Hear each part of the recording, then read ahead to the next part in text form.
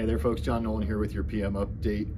Looking ahead to Friday's edition of the Times Leader. A Pennsylvania lottery retailer in Luzerne County sold a $3 million winning Mega Stack scratch-off. Bill O'Boyle's going to tell us where.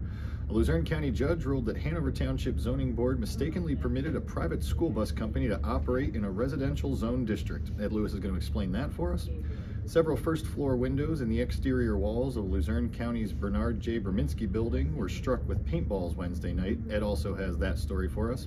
And Margaret Rorty is going to look ahead to the Greater Wyoming Valley Area YMCA's annual Kentucky Derby Gala, which will benefit its Early Learners program.